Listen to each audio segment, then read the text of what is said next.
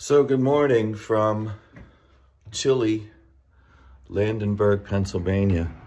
I'm just coming out of the house. And yesterday we had a pretty nice thing happen. We had an old tree here. There's the stump left of it, or the base of it. Really large tree, but the problem was it was menacing right over the house. So trees here, and it was basically 150 years old, plus or minus, and it was leaning right over the house.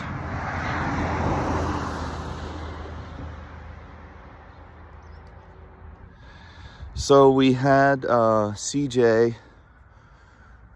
CJ's tree service through a friend of ours come, and they did an excellent job. They cleared out a bunch of other smaller shrubs in the area that were kind of a safety hazard for pulling out of the driveway there onto Route 896. They were a problem. You couldn't see the oncoming traffic. And so they cleared those out nice, and you can see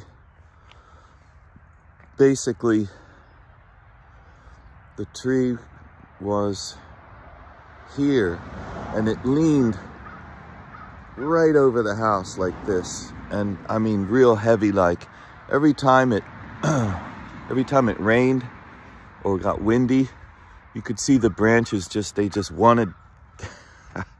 they wanted so bad to come crashing down on the house. So here's luckily some firewood, or the beginnings of some firewood here that CJ left for us, which is great. I can get out here with a splitter. They're already cut to size pretty much, lengthwise. I can get out here with the splitter and split that pile out and that pile there. And in a year, maybe 2 years, should be ready. I'm heading into the gym now. Here's the gym.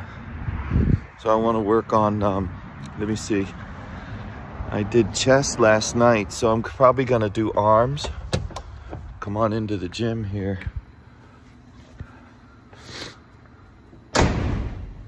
We have these heaters that run on propane, and there's so much ventilation in here. There's you know, it's a kind of a building that has airflow through it no matter what time of year. So the heaters knock the chill out, and after you get working out, you're okay in a t-shirt or a couple of t-shirts, but you got to get warmed up first in the winter.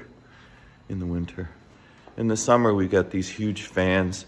So it's not the kind of gym that's a country club by any means. It's, you gotta wanna work out here. You gotta be a little tougher. All right, so I'm gonna get started here, and I need both hands to do that. And then I will catch up to you in a little bit. Thanks for watching. Hope you all are well. Talk soon.